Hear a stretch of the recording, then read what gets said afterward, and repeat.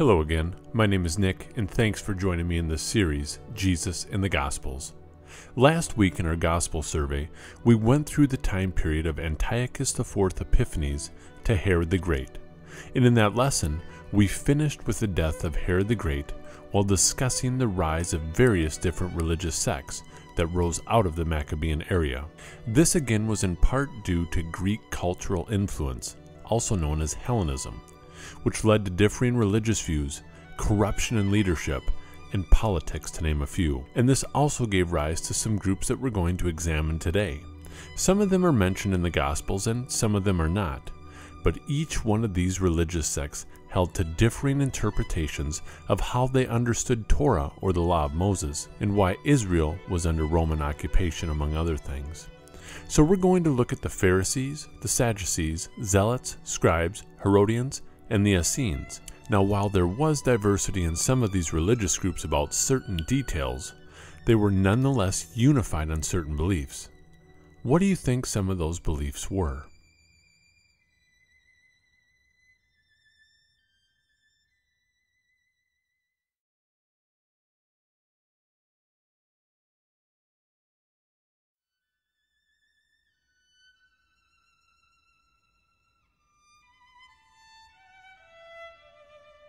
Core Jewish beliefs. Monotheism, or one God. Any committed Jew adhered to the unique oneness of God. Unlike all other religious systems that were polytheistic, Judaism was fiercely monotheistic, believing in one God. And that one God was the creator of the heavens and the earth, and all other gods were worthless idols that were unworthy of worship. Israel was a covenant people. Israel believed that the one true God entered into a unique covenantal relationship with them. This covenant was originally initiated with Abraham back in Genesis 12 and 15, and circumcision was a sign or a seal of that covenant promise. Confirmation of this covenant between God and Israel came later through the Exodus from Egypt and the giving of the Torah, or the law. Because of this covenantal agreement, Israel was called to remain faithful to the precepts or rules that God delineated to them through Moses in the Ten Commandments and the various laws in Leviticus 17 through 20 that consisted of both case laws and statute laws. An example of case laws is, if someone does this, you are to do this. For example, if someone deliberately seeks to injure you and does, then equal punishment will ensue. Statute laws are do not do this, or universal laws that stretch through the eons of time, that are universally accepted as wrong. Murder, rape, or racism, to name a few. Faithfulness promised blessings, while unfaithfulness would lead to exile and curses. Faithfulness to the covenant promised blessings from God, while disobedience led to judgment and exile. While the Jews debated many things, they all agreed that adherence to the Sabbath, belief in one God, circumcision, dietary laws, and cleanliness were given from God directly to the Israelites.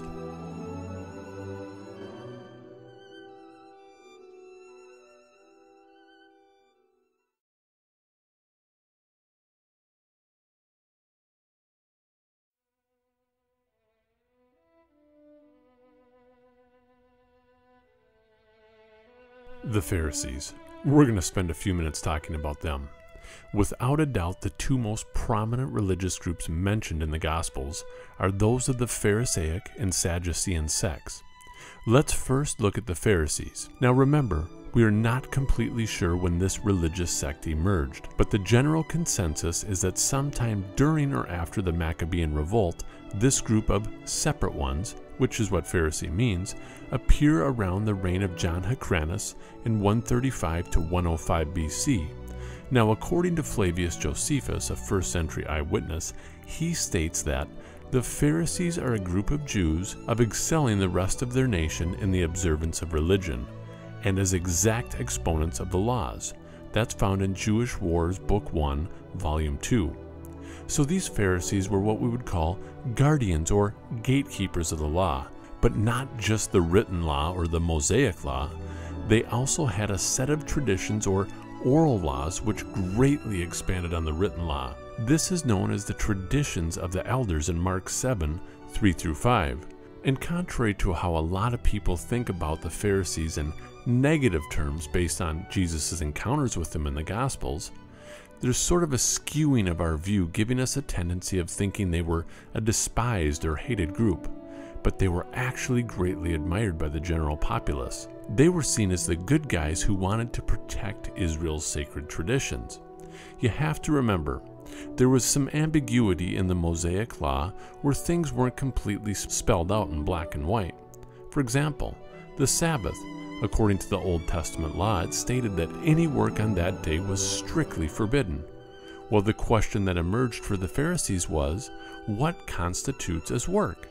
So they compiled a list of 39 forbidden activities you could not perform on the Sabbath. Now, this is really important to understand as we read the Gospels, because when Jesus is going after the Pharisees, he's not attacking their goals for purity and obedience. Rather, he is attacking their hypocrisy. Jesus accused them of saying one thing, but doing another. Mark 7, 8 through 12. In other words, they became so obsessed with externals while neglecting the more important things: justice, mercy, and faithfulness. Matthew 22, 23 through 24. Now, it's easy to look down on the Pharisees as hypocrites, but that is very common in all religious traditions. It is so easy to follow a form of religion and miss its substance. I want to ask a question. The general idea of the Pharisees was, if we're going to get the land of Israel back under Israeli control and away from the Romans, then we need to be completely obedient to all of the statutes that God gave us. And until we do so, Israel will continue to live under pagan rule. In other words, these pagan Romans are going to continue to have their feet on our necks until we reform our ways and get back to the law. And the Jews despised the idea of being ruled or governed by the Gentiles. So were the Pharisees really in the wrong?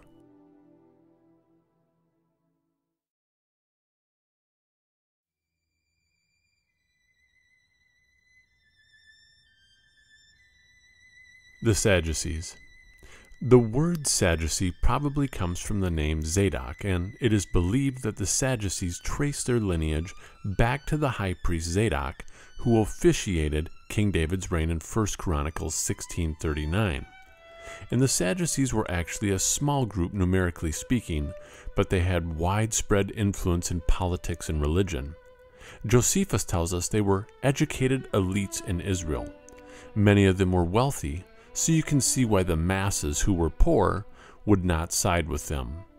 So you have these two primary groups, the Pharisees and the Sadducees, who did not necessarily see eye to eye. We read in Acts 22, 6 through 10, but perceiving that one group were Sadducees and the other Pharisees, Paul began crying out in the council, "Brethren, I am a Pharisee, a son of a Pharisee.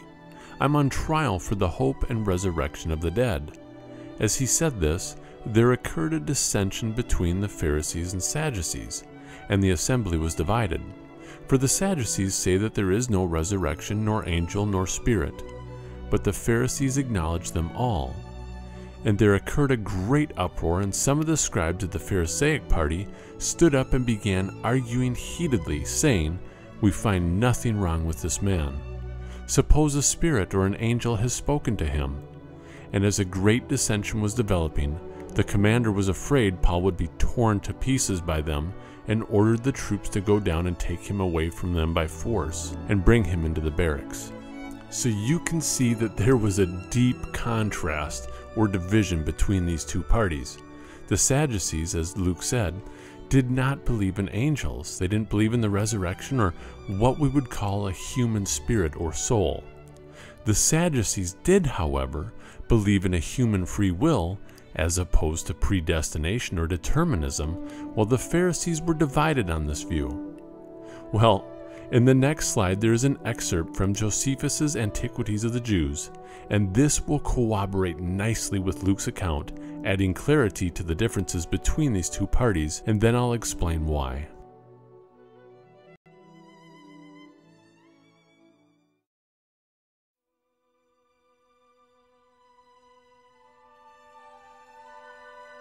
Josephus on the Pharisees and Sadducees.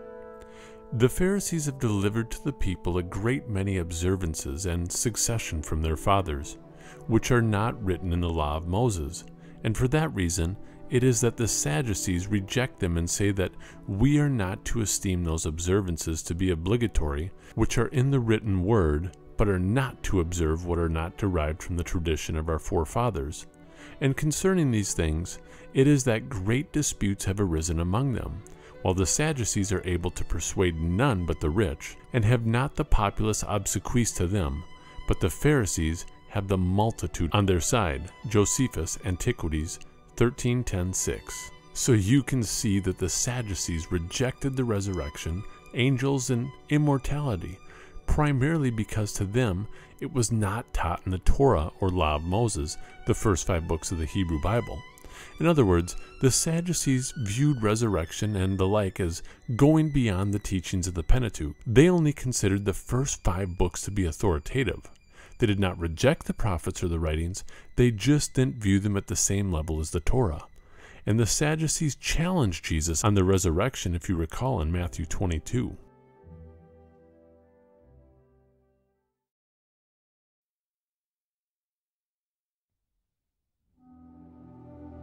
Matthew 22:23-33. On that day, some Sadducees who say there is no resurrection came to Jesus and questioned him, asking, "Teacher, Moses said if a man dies having no children, his brother as next of kin shall marry his wife, and raise up the children for his brother. Now there were 7 brothers with us, and the first married and died, and having no children, left his wife to his brother. So also the second, and the third, down to the 7th. Last of all, the woman died. In the resurrection, therefore, whose wife of the 7 will she be? For they had all married her." I love what Jesus says here. But Jesus answered and said to them, "You are mistaken, not understanding the Scriptures nor the power of God. For in the resurrection they neither marry nor are given in marriage, but are like angels in heaven. But regarding the resurrection of the dead, have you not read what is spoken to you by God? I am the God of Abraham, and the God of Isaac, and the God of Jacob. He is not the God of the dead, but of the living." When the crowds heard this, they were astonished at his teaching. Now it's important to point out here that Jesus is dealing with the Sadducees. Again, remember, they don't adhere to books beyond the Torah or the first 5 books, but Jesus is quoting directly from the Torah. So which group do you think Jesus fell into? Based on what we know about the Pharisees and Jesus, I think we could conclude that he leans towards this party, but remained neutral. We do know that St. Paul was a Pharisee, as he sat under the great Gamaliel, and St. Paul said that he was a Pharisee in his beliefs, in both Acts and Philippians.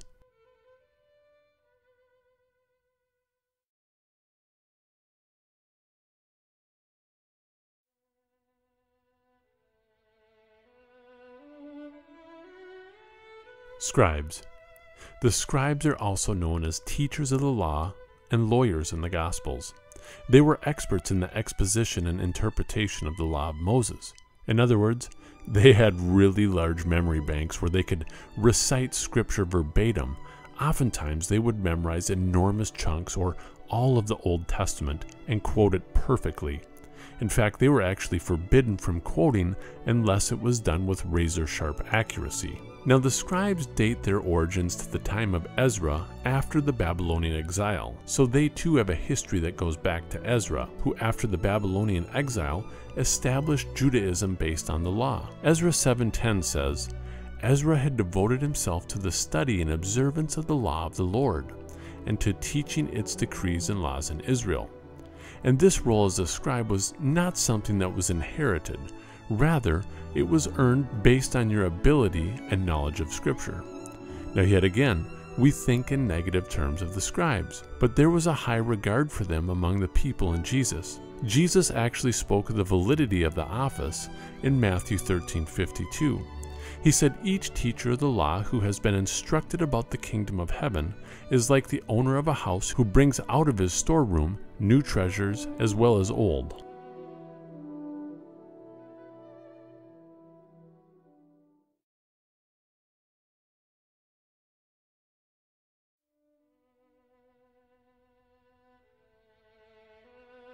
The Zealots.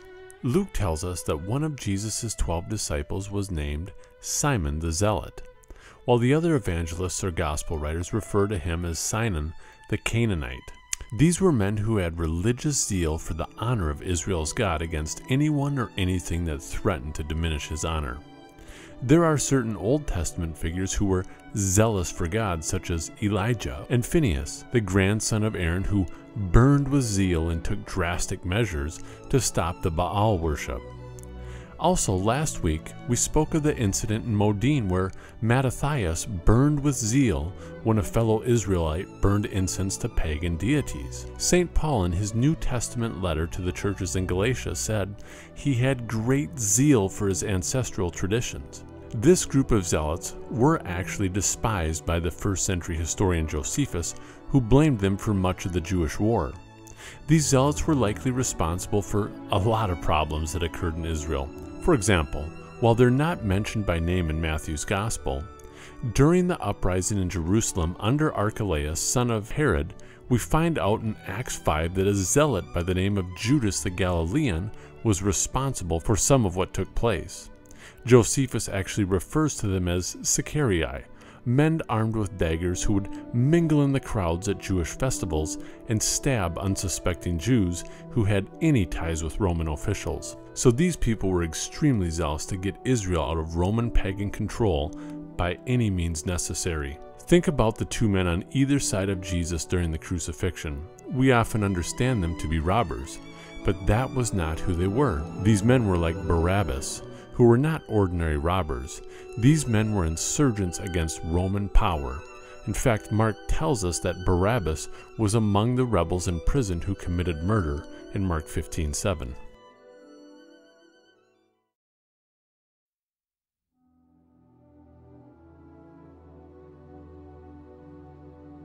The Essenes or Qumran community. We actually know quite a bit about the Essene, thanks in part to people like Philo of Alexandria, Pliny the Elder, and of course Josephus. But this particular group is not even mentioned in the Gospels or the rest of the New Testament for that matter. So why are we bringing them into the Gospel survey? Well, for a couple of reasons. Number one, they help us understand what was going on during the early part of the first third of the first century. Now, like the Pharisees and Essenes who grew out of the Hasidim movement during the Maccabean revolt, they actually shared similar beliefs with the Pharisees, but they were even more of a separatist group. They held onto the law with an even firmer grip than the Pharisees. In fact, they refused to offer up animal sacrifices at the temple because they regarded the temple as polluted by corruption. Philo says that the Essenes practiced extreme piety and asceticism, abstaining from pleasure. They did not marry, rather they recruited young men who sought to live lives of purity. They wore the same clothes and they shared everything. Pliny the Elder, he couldn't stand them. He actually says that on the west side of the Dead Sea, just far enough from its shore to avoid its baneful influences, lived the Essenes.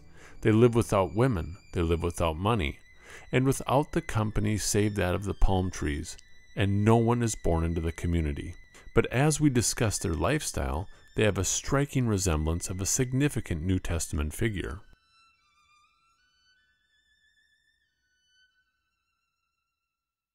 A Christian point of view are very important. Now, there's no reference in the scrolls to Jesus himself. No. The scrolls do not refer to Jesus or to any Christian. But there is a view that his cousin John the Baptist as we know him, may have been significantly influenced by the Essene community, these sectarian holy men who had this little community down in Qumran. That's a possibility. There are several interesting parallels between John the Baptist, his being out in the wilderness, his reference to Isaiah 40 verse 3, prepare the way of the Lord in the wilderness, his strange, very strict diet. There are various reasons for thinking that John may have had, at some point in his life, association with the Essenes. However, the John we encounter in the Gospels, who invites sinners to come to him to the Jordan River and be baptized, that's so out of step with the Essene perspective that our assumption is, if John had been connected to the Essenes at some time in his life, he certainly was not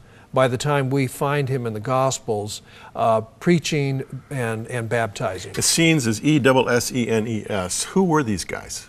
Well, that's an interesting question. We think that they were a priestly group, at least their leadership. They broke away from the aristocratic priestly leadership of Jerusalem, probably in the 2nd century, over a dispute as to how worship should take place, issues of calendar, but also, I think, issues of who is eligible to be the high priest. And so they regarded themselves as descendants of Zadok, and Zadok was the priestly family put in power by King David and his son Solomon. Well, there were non-Zadokite priests in Jerusalem, and so this Zadokite group, we think, began the Essene movement. And they had this view that the cities were polluted spiritually, and the desert was relatively pure, right? That's right. And so they had to flee the impurity of the city, also the impurity of women. Right? Oh yeah, this was kind of a celibate, man's-only club. That's right. Yeah, not much has changed. And there is some debate as to whether or not they even existed. How do you feel about that? Oh, that came up very recently, someone claiming that the Essenes never existed. The whole thing is made up by the 1st century historian Josephus. Right. Trouble is that a person a generation earlier named Philo, another Jew who lived in Alexandria, he knows about the Essenes also, and others refer to the Essenes. I don't think this is a fictional group. Josephus tells us about the Pharisees. Did they exist? Yes. He tells us about the Sadducees. They existed. Well, he also tells us about the Essenes. Is he making this up? I don't think so.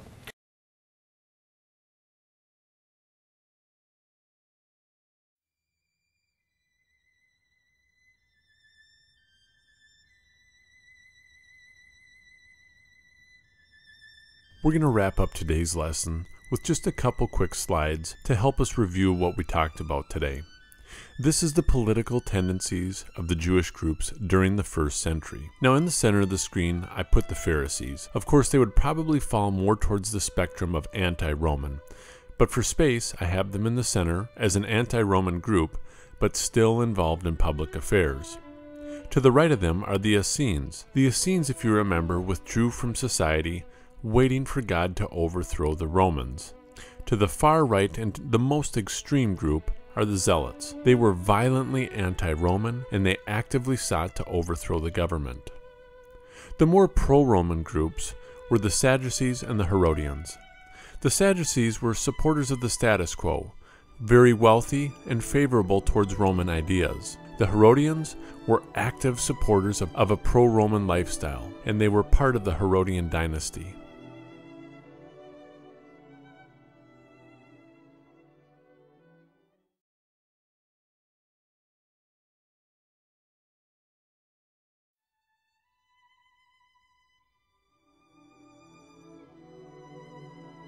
Jewish groups after 70 AD and the destruction of the temple. On the left side of the screen, the destruction of the temple ends Sadducean influence.